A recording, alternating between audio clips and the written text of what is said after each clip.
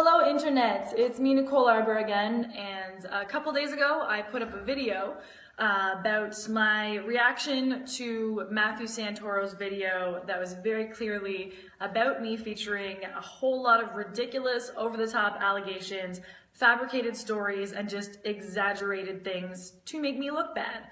And I woke up today thinking that, I'm just gonna let all of this go until I saw an article in New York Magazine and an article in Daily Dot magazine and a couple of other articles featuring his video.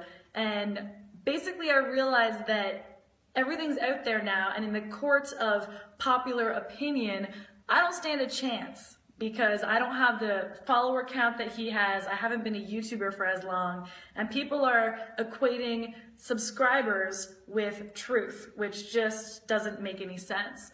So instead of trying to go he said, she said, I've decided the simplest thing that we can do here is to do a polygraph test.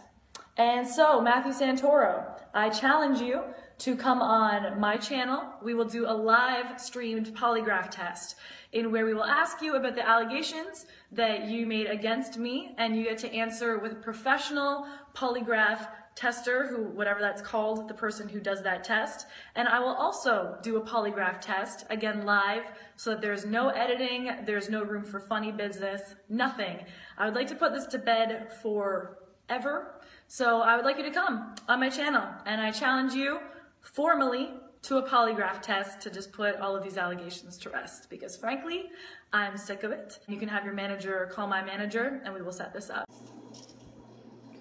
Nicole, you're a very sick person.